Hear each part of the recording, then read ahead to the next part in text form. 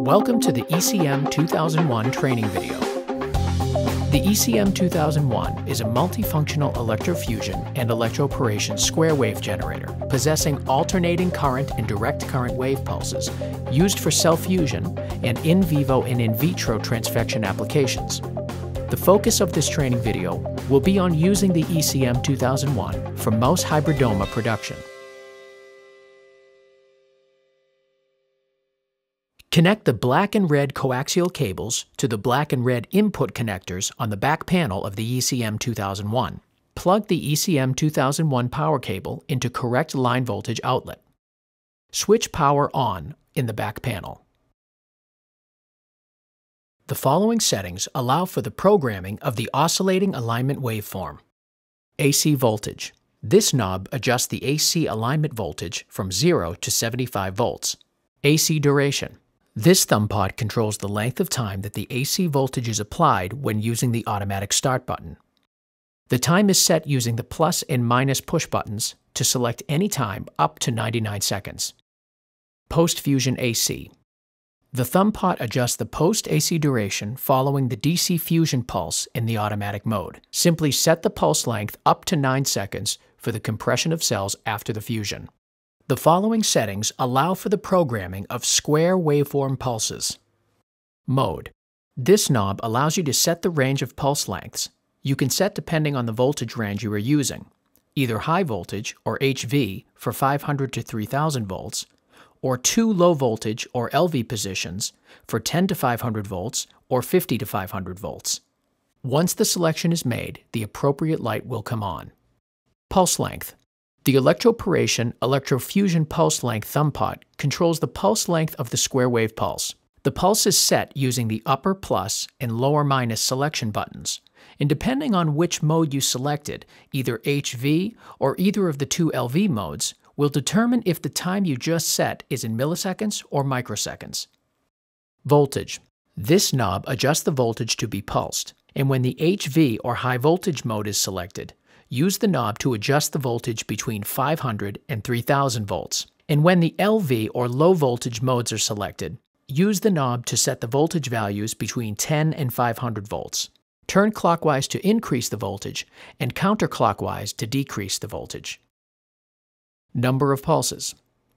Set number of pulses from 1 to 9 using the plus and minus push buttons to select the desired number of pulses. The yellow light illuminates when each pulse is delivered to the chamber and a beep is emitted. Wait.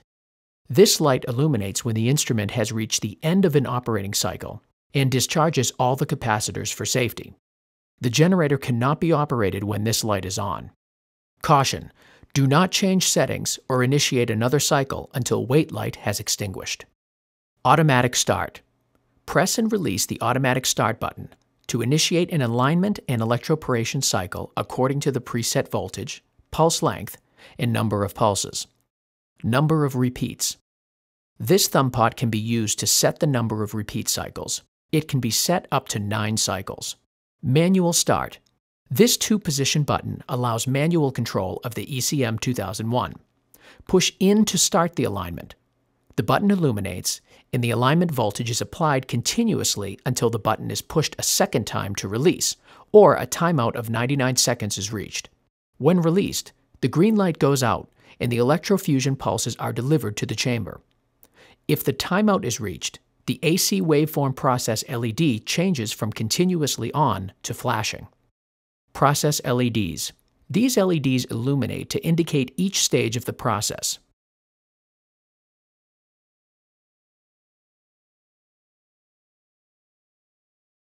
After the mouse is euthanized, place the mouse on its back. Spray down the surgical area with 70% ethanol. Using sterile surgical forceps and scissors, grab the skin around the area to be dissected with the forceps and make an incision in the muscle wall of the abdomen. Locate the spleen and remove. Place the spleen into tissue culture media. Pour off the excess media. Pour the spleen or spleens into a sterile selector and collect the spleens on the surface.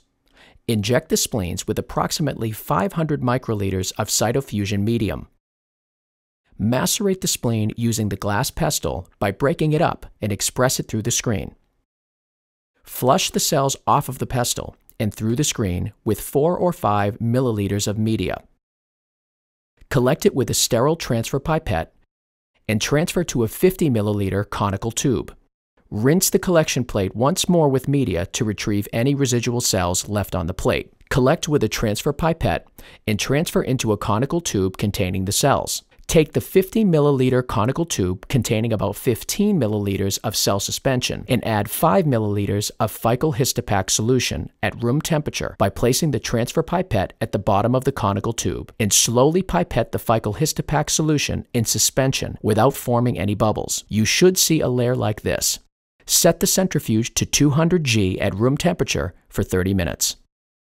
After cells have been centrifuged, using a sterile transfer pipette, insert the tip until it touches the buffy coat layer containing the B cells. Transfer the cells to a new conical tube. Bring up to 50 milliliters with media and centrifuge at 400 G for 7 minutes at room temperature. After centrifugation, you should see a pellet. Pour off the supernatant and break up the pellet by flicking the tube gently. To wash the cells, add about 30 milliliters of cytofusion media and centrifuge at 400 G for 7 minutes at room temperature. Repeat twice. To connect the microslide chamber electrode to the ECM 2001, attach the micrograbber adapter heads to the banana end coaxial cables. Grab the micrograbber head and push trigger back to expose the lead hook. Attach each hook to the leads on the microslide plate. Set microslide chamber containing your cell suspension on a microscope stage. Tape the microslide to the stage to keep the plate secure during the fusion. Attach the micrograbber cables to the chamber and initiate the electrofusion protocol. The following is a standard protocol for mouse B-cell and myeloma fusion. First, set your AC alignment to the optimized alignment voltage. Push down on the black clip to lock the knob in place. Next, set your AC duration to the optimized time and set your post-fusion AC to 9 seconds. Next, the DC fusion settings are programmed. There are 3 mode settings. High voltage, which can be set from 500 to 3000 volts, with a pulse duration from 1 microsecond to 99 microseconds. There are also 2 different low voltage mode settings. Both of the low voltage modes can be set from 10 to 500 volts. However, the difference between the 2 low voltage modes are the pulse durations that can be achieved. The upper low voltage mode can be set from 0.01 millisecond to 0.99 millisecond. The lower low voltage mode option can be set for a pulse duration from 1 millisecond to 99 milliseconds. Set the pulse length to 10 microseconds. Set the voltage to the optimized predetermined voltage. Push down on the black clip to lock the voltage knob. Set the pulse number. Finally, set the number of program repeats to 0.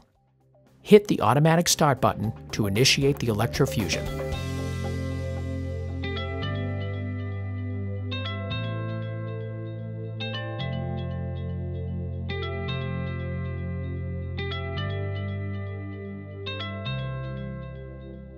It is helpful to analyze the cells immediately after the fusion to determine if there is a problem with the fusion itself.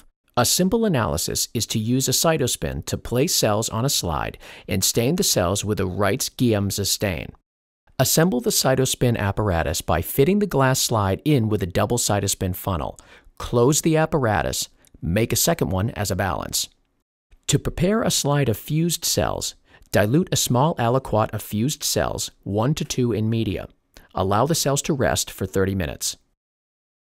Take 100 microliters of fused cells and pipette into the cytospin funnel. Repeat for the other side using 100 microliters. Place cytospin slides into the cytospin. Set to 350 RPM for 2 minutes. After cytospin is complete, allow the slide to air dry for a few minutes, then dunk the entire slide into fresh 95% ethanol and hold for about 5 seconds. Allow the slide to air dry, then place the slide in Wright's-Giemsa stain for 1 minute. Then dunk the slide up and down in a beaker of DI water to remove most of the stain. In a second beaker of clean DI water, dunk the slide up and down until the precipitates of the stain are no longer on the slide. Rest the slide on a clean paper towel and allow to air dry. View under a microscope using an oil immersion lens. Count the percentage of the cells with 2 or more nuclei. This concludes the setup and video training for the ECM 2001 system.